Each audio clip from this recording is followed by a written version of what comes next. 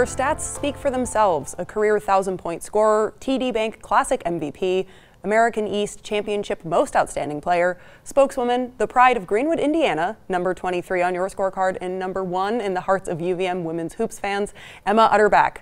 March Madness is here, and we are here for it. Good afternoon, and welcome to Across the Fence. I'm Jolie Whitney.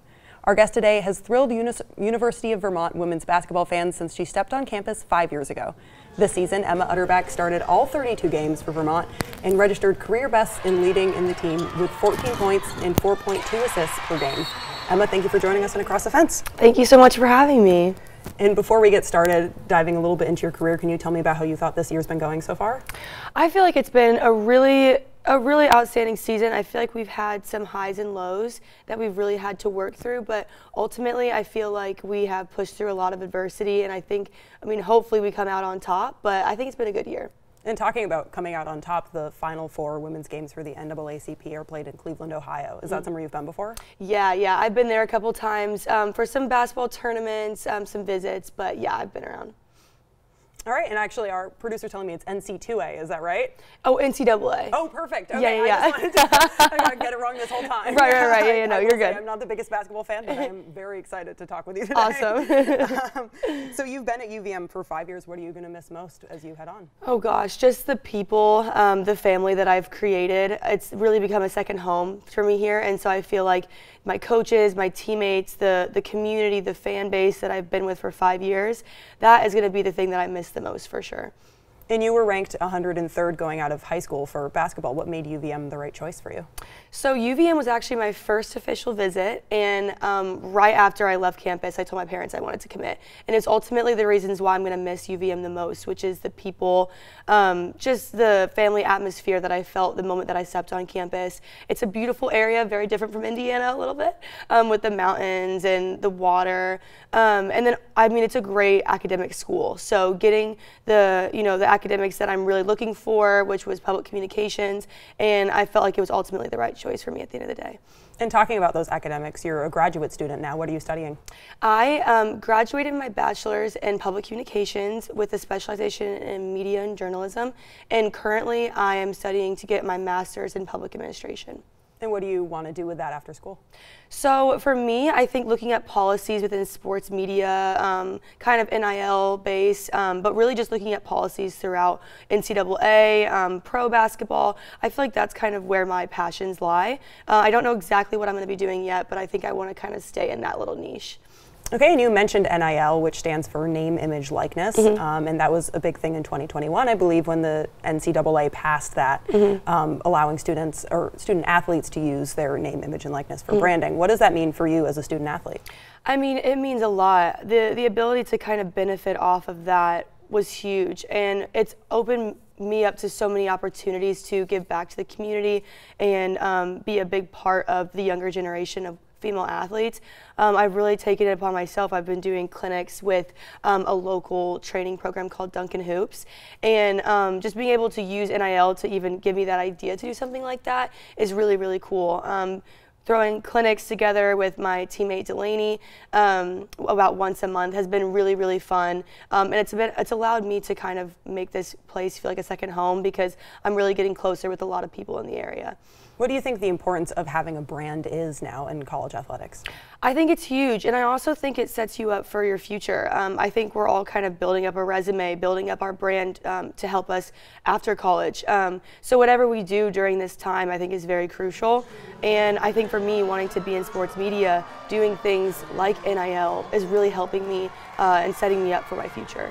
And is that branding something that you're doing on your own? Do you work with an agent? Do you have any help with that, or is it all you?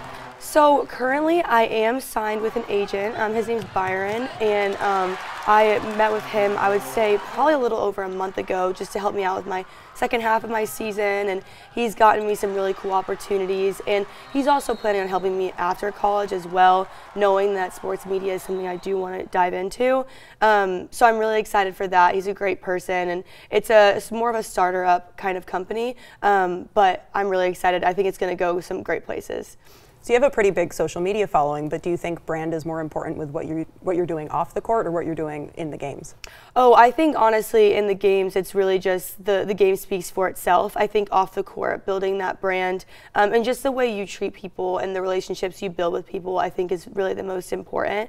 So yeah, I feel like on the court, it's obviously nice to know, oh, she's doing this off the court, and it's kind of something, a cool talking point, whatever. But at the end of the day, when the ball goes up in the air, it's really just between inside those lines. So yeah.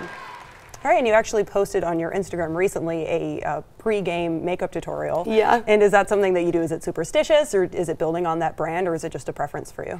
Honestly, it's a huge superstition. I started it in high school, actually, and there were a couple games where I didn't do my makeup and I didn't play exactly the way I wanted to.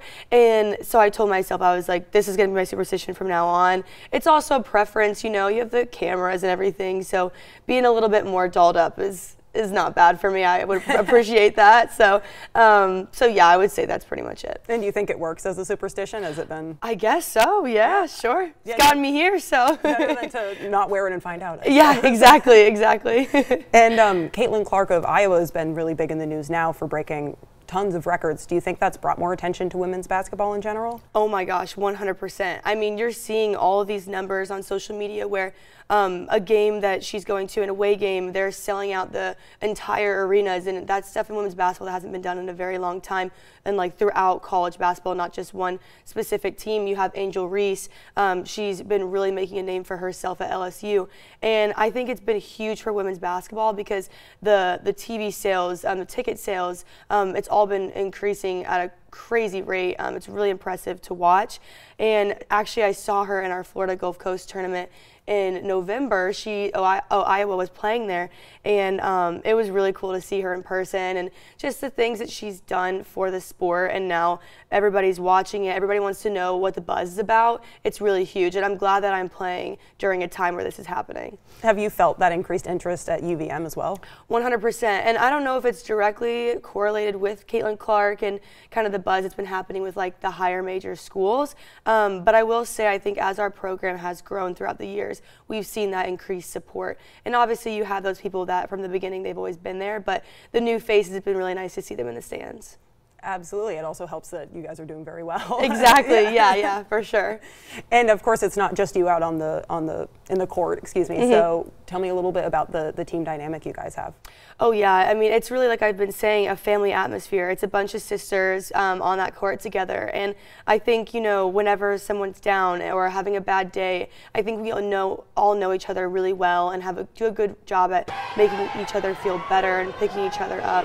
I think that we all go to a sports psychologist, our team sports psychologist, so we're able to kind of talk about our feelings, and so everybody knows what each other needs to the person next to them to be the best version of themselves. And so I think doing that, it's really created this amazing bond between all of us. We spoke about this a little bit before the taping, but that sports psychologist, is it like couples counseling? Like, what's the topic of that, and do a lot of schools have those programs?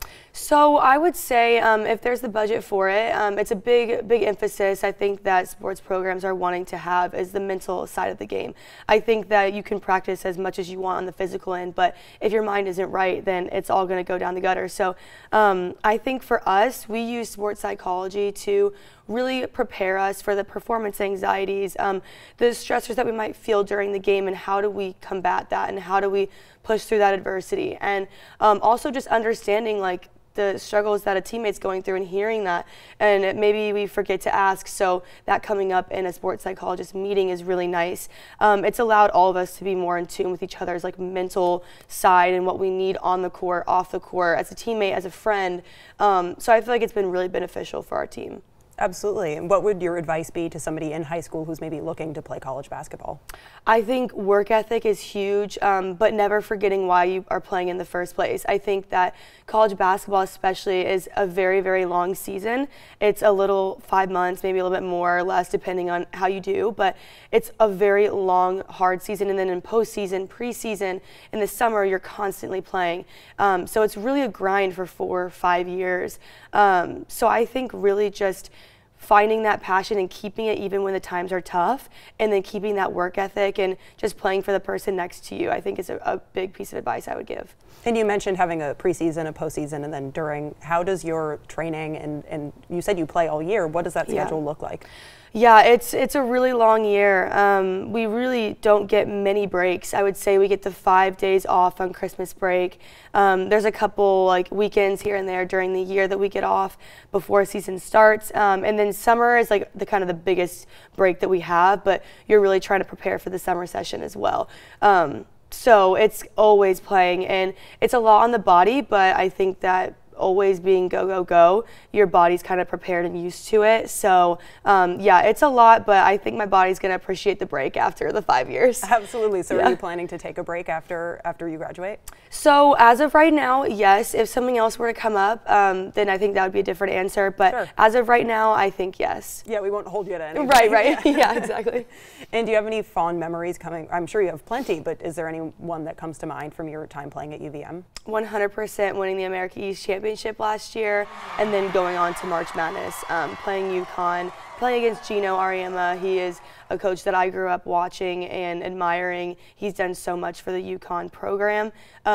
But really, the number one was just being on my home court with my teammates and my coaches, where we spent so much time practicing, envisioning that future, and it really coming to fruition, and seeing just like my family in the stands, them rushing down to hug me. It is like a very surreal experience that not many people get to experience, and so I'm very lucky that I did. What's March Madness like? Did it live up to your expectations? Oh my gosh, yeah. It was the coolest experience, just the hype around it, just the media presence, the recognition, the selection Sunday, like all of that I grew up watching. And so being able to be a part of that was so huge, and it felt surreal the entire time. I was like, I had to pinch myself. I was like, is this even real? So yeah, it was really cool. And you've been a Catamount for 5 years now, and before your last big dance, so to speak, do you have any words to the fans?